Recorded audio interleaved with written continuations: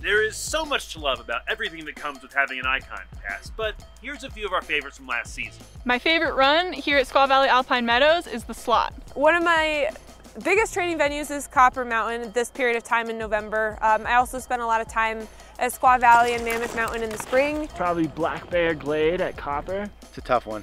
Favorite run is anything off the King. It's way over there in the clouds right now, but there are so many chutes to choose from. Is High Rustler up at Alta Ski Area. My favorite run has got to be KT22. I spent quite a bit of time training in Aspen. Of course, we also have the races in Killington, so kind of all over the US really. My favorite powder day was midwinter at Eldora, and they got like 16 inches of just perfect cold smoke blower. The best powder day has to be here at Crystal in the South Back Zone.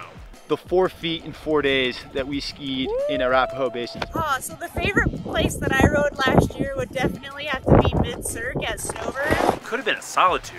My best powder day from this last season was at Taos. It was my first time there, and I was welcomed with a huge storm and an awesome community to shred with. Maybe it was Switzerland. On Valentine's Day last year when we got about 24 inches in a day and a half, and it was good. And there was no wind, face shots all day for everybody, super rad. No, it was definitely Japan. It was a bluebird day. We had just gotten like 3 feet of snow, and it was just white room, white room, white room. It was incredible.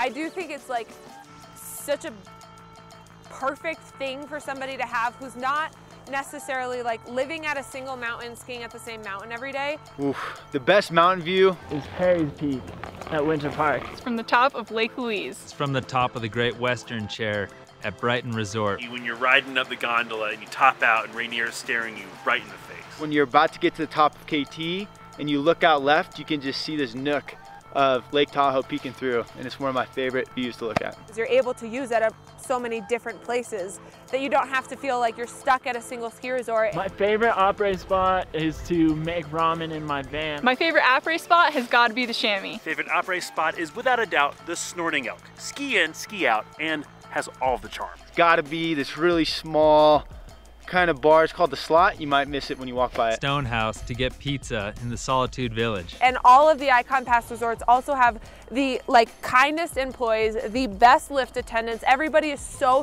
friendly. So those are our favorites. What memories will you make? Oh my God, what is this? Hi from Squaw Valley. Trying to say hi from Squaw Valley, Alpine Meadows. Dog.